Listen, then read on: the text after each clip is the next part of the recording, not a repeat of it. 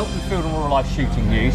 We're here at the CLA Game Fair, and Peter and I have been going through the ranges, and I noticed we've got a latest press release that's come through in Shooting News, and this is the binos, and this is the pocket version, Peter, isn't it? Yeah, this is going to be available from September of this year. It's our new pocket. It's called the CL Pocket.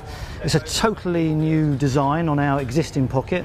So what we've done now is redesigned the focusing, so it's at the top here, so it's very easy and comfortable to hold. Right on the very straightforward. Yeah. But the most important thing is the quality of the optics, and we had a redesign on the field of view, the ocular here. So we've got a very large ocular, so when you're looking through, especially with people with spectacles, you're going to have the full field of view. You're not going to lose any of the angle of view when you're looking through the binocular. Oh goodness me, they're tiny. So they're tiny, but they're really comfortable to hold.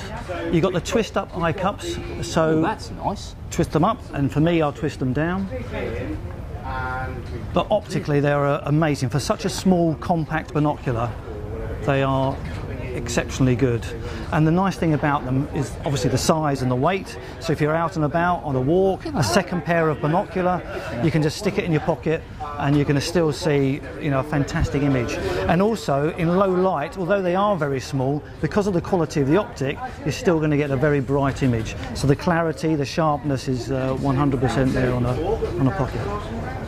These are really nice. They're amazing, aren't they? Yeah. So unfortunately, we're showing them today. We've had a lot of interest, but it won't be till 1st of September when they can buy it. Is that it? It is. So again, well, I can see a lot of the dealers having pre-orders here, can't you? We have had a lot of pre-orders already. Yes. The response from the general public's been very positive.